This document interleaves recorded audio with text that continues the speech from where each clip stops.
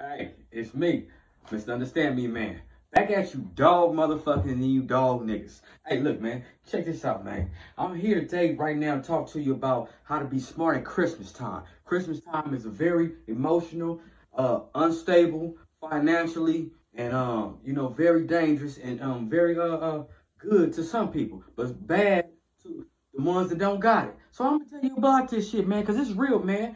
Everybody gotta be real about who you are when it comes down to Christmas, man. Are you a man or a mouse? Are you a woman or are you a winder? You know what I'm saying, me? Because it all boils down to this, man. Don't try to be too real at Christmas time. Because your ass will be in jail. And jail ain't a cool place where your ass need to be. You know what I'm saying, me? It's so cold in jail, man, and uncomfortable, man. It's not a cool motherfucking thing, man. But I'm going to tell you one little thing, man, real quick, man, on one topic, man, on how being too motherfucking real can get you killed. And I ain't even say, and I ain't gonna say this story is a story that somebody died in, but it's a real story. It's about two motherfuckers, man. A long time ago, man, I was in the pen, man. You feel me?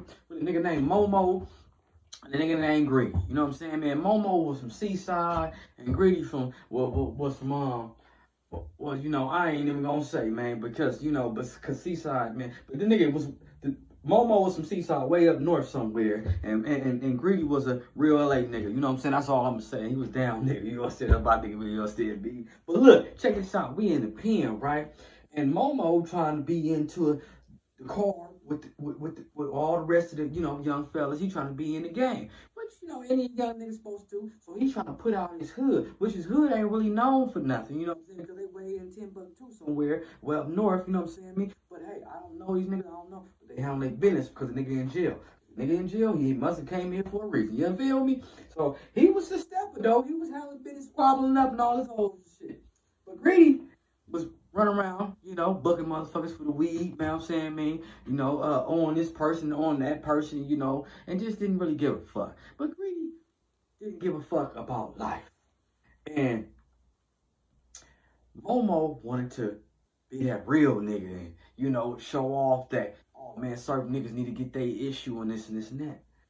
But, it's a real nigga, and then it's a nigga that don't give a fuck about life. And sometimes real niggas got a little bit of that in them too, and that's the truth, you know what I'm saying, me? But at the end of the day, man, it boiled down to this, man. Look, Greedy, man, they politicked on Greedy, man. Greedy had to get up out of the motherfucking, you know what I'm saying? He had to get up out of the dorm, man. You feel me? And Greedy had already got smashed by some young Compton niggas before, tipped up because he sold niggas Pruno. You feel me? So Greedy was one of them type of niggas. He went all that squabbled up, and Compton niggas whooped on him. Then next thing you know, my nigga Greedy, he shit, man, it's part of the game. He sweat that off, nigga, like it ain't nothing. Cause that's the nigga he is, because he waited to squabble up head to head, but he just didn't catch that head of squabble that day. So, make a long story short, him and Momo ended up not seeing eye to eye on certain issues all the time, because they was both the same type of character, but they just didn't like each other, you know what I'm saying, because they fell out over some bullshit. So, next thing you know, politics came, like I said before, on Greedy. My nigga Greedy had to, the lights got turned off, man. Shit got a little dark, you feel me? And man, niggas rushed Greedy, man. And Momo was the head nigga that rushed Greedy. You know what I'm saying, me? But Greedy pulled out a big ass knife, got to chasing Momo all around the motherfucking door. You know what I'm saying? Poking that nigga bitch. You know what I'm saying? My nigga even bad. Hey, look, man. I don't know how he got up out the door, man, but he got up out the dorm through the door, man, through the police, man. Even police don't even know how the nigga got out. You understand me? But I guess when you get poked by and you ask for that shit, you'll go through anything. But anything, make a long story short, like I said it before, you know what I'm saying? He was trying to be too real, putting his hand up on every mission. You know what I'm saying? And putting your hand up on every mission ain't always cool. I mean, sometimes you gotta do what you gotta do and shit happens. But he was putting his hand up for every mission, trying to be too motherfucking real. And too motherfucking real got his ass poked and ran up out the motherfucking the dorm. You know what I'm saying? Hey, anybody would have ran from a knife. I ain't knocking that, because I ain't gonna lie to the nigga, man. The nigga he was a down nigga. I give him that. But what I'm saying to the young niggas nowadays, don't be trying to be too real out there. That real shit, man, that shit gonna get your ass hurt. So fall back, man. I ain't fall back, man, because you don't want to be a Momo, man, because Momo got poke. You understand me? Because Gritty wasn't playing. You understand? Gritty was one of them niggas that come out the cell, man. He didn't even comb his own motherfucking head. Nigga just look at you like, nigga, where the weed at, nigga? Who the next nigga we can rob, nigga? I got a fake motherfucking green dot, you know, and a bullshit PayPal, nigga. Nigga, let's do something. I'm like, God damn, what is the Gritty, boy? Some niggas call a nigga trash, but I knew that nigga didn't give a fuck. And I knew he was down. Then some other niggas when he cracked off of the ride, so I knew that nigga was gonna be down. And he showed it off when niggas tried to attack his ass. He put out a big ass blade like this and got the phone niggas, you understand me? But anyway, man, so I'm gonna get back to this, you know, second story about people right now. There's people out there with their EDD money still.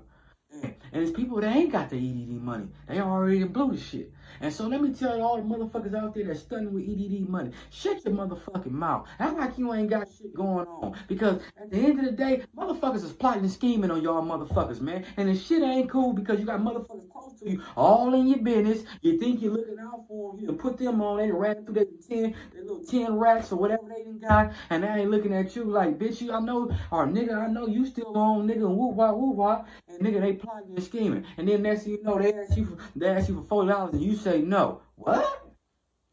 No?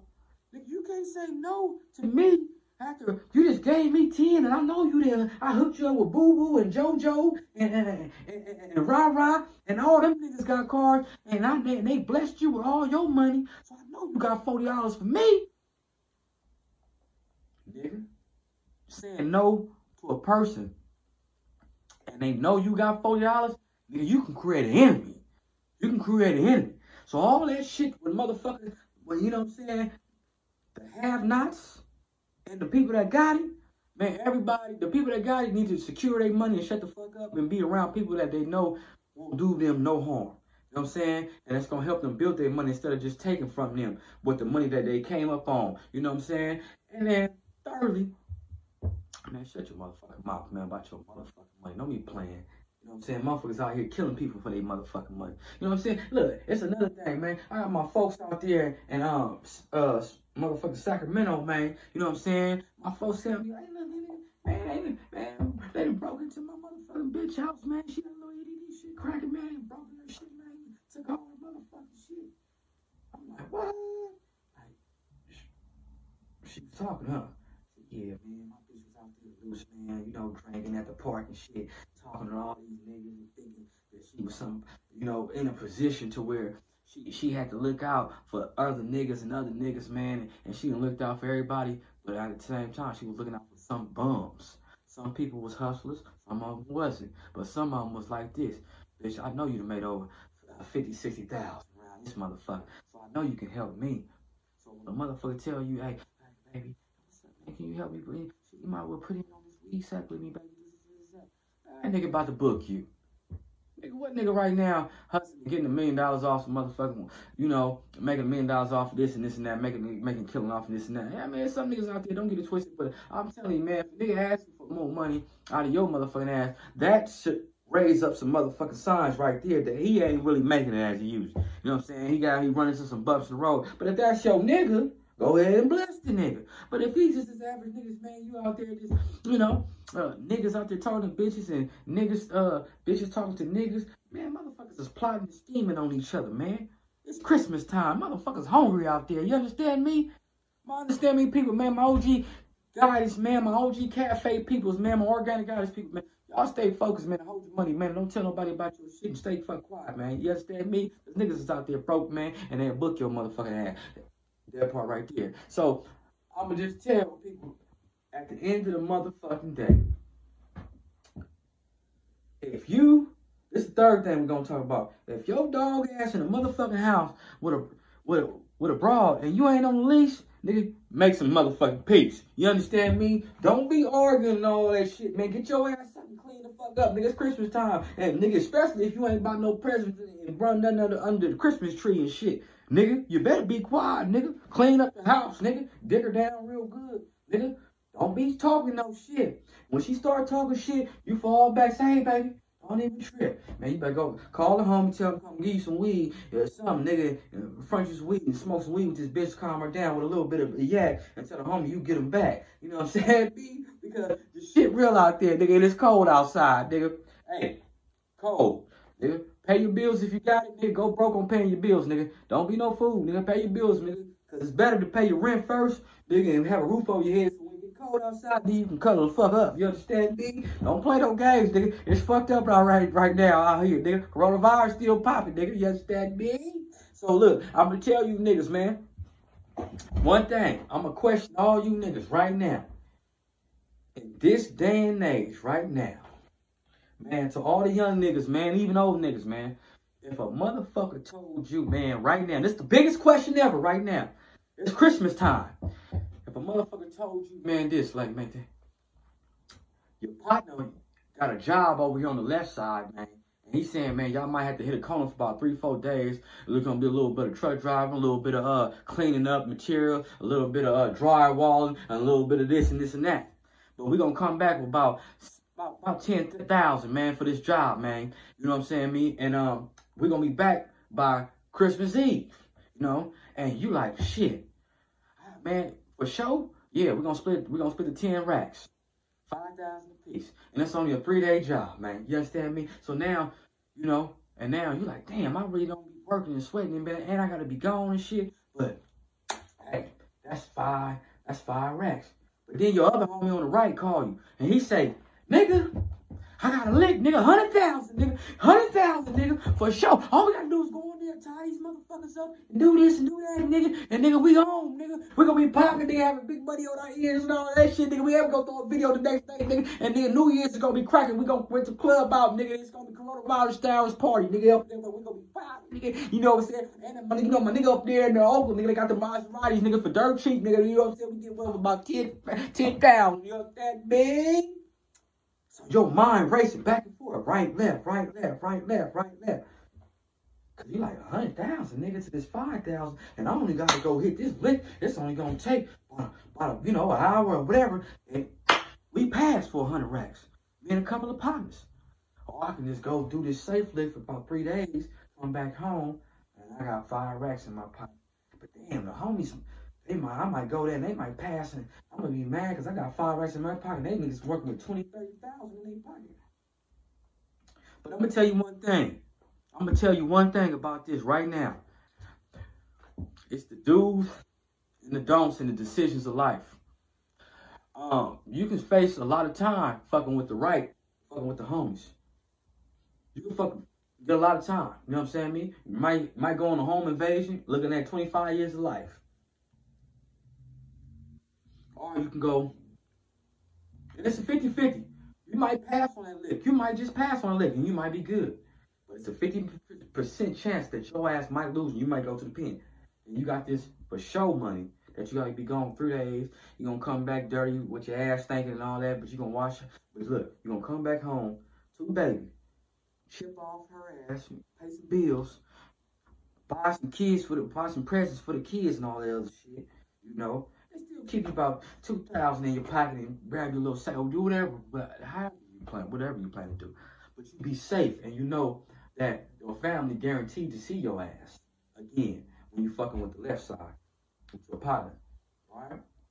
But then if you go and you pass, like I said, you might just pass, but you might not. And it's a 50% chance, but it's a 100% chance that for sure you're gonna get this 100,000. It's a 100% chance that for sure you're gonna get this 100,000, but it's a 50% chance or 85% chance that you might not get this 100,000 with the homies. But one thing for sure, if your ass get caught, your ass go to jail. For sure, baby gonna be like this. This dumb nigga went to jail. The kids here, they ain't got no presents and shit. My mama and them gotta get presents, and they talking about this dumb ass nigga. You should let this dumb ass nigga be stupid. Why the fuck you can take that job and be back home Christmas Eve and sprinkle you know, the love that you know, the money that God blessed him with for working hard and blessing the house. $5,000 was a good amount of money for 3 days. Well, his dumb ass wanted to go do that dumb ass shit. I told his stupid motherfucking ass, you know, but baby was kind of like shit. He the man, so I believe he gonna do it. He gonna do it. But when the jail got caught up, now you're sitting in motherfucking county jail fighting a lifetime case on a robbery, home invasion. And baby pussy on hot. And for sure, she know your ass in jail with no bail. Ooh wee. And she know for sure the kids is for late night sleep. Nigga Christmas Eve. And that nigga keep DMing her all the time that she ain't told you about. And she finally asked that motherfucker, cause pussy steaming like a motherfucker. And the kids knocked out. And she about to creep this nigga in on Christmas Eve like he's Santa Claus to hit that coochie. And you been calling all day. And she ain't got no money on the phone because she ain't set it up yet. And now she go to court and she know you looking at some other time. Nigga, little daddy about to move in and take this place home. Don't be a fool. So sometimes decision making is a motherfucker. Sometimes you gonna have to just take that ride up the hill, man, and go work hard and sweat for that 5,000 instead of risking your life for that 100,000. Hey, I'm just misunderstand me, man. I'm just telling you the motherfucking real. I'm not gonna bullshit you, man. I've been there, done that, man. And I'm gonna tell you like this, man.